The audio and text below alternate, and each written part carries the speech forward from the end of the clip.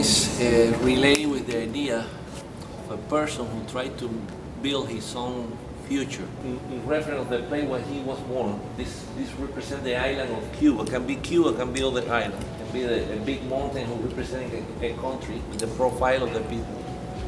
So the title of the piece is a figure who draw his own horizon line. So it's like somebody who tried to figure it out how he's going to be his life in the near future. So it's a guy actually drawing the wall. The line of Calunga. Calunga is the line of the ocean with the wave. All those dots and the curvilinear line represent a certain moment when he was jumping from one place to the other.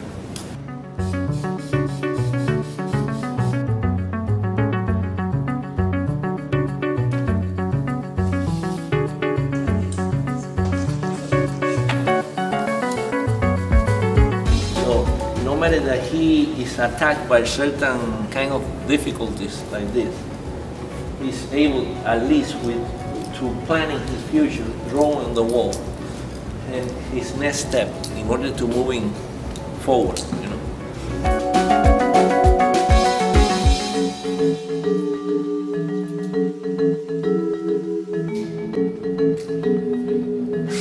In my painting and in my installation, normally it's a bunch of opposite things, like machines against nature, natural element like arrows and animals against machines. So normally they have this kind of confrontation. And the arm who came out of the mouth, he tried to reach the plane. And the colors is also in reference to some of the Afro-Cuban goddess, Centella and Doki, who have seven colors without the black.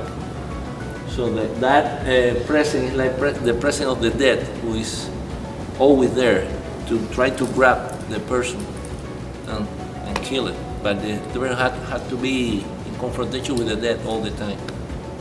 So it's basically, the idea is static. Visually everything is static, but it's a movement suggestion from one place to the other. The whole thing started here and moving to there.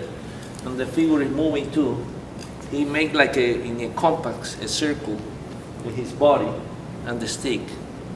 So as long as he can draw and he can rise in something there, he controls that area.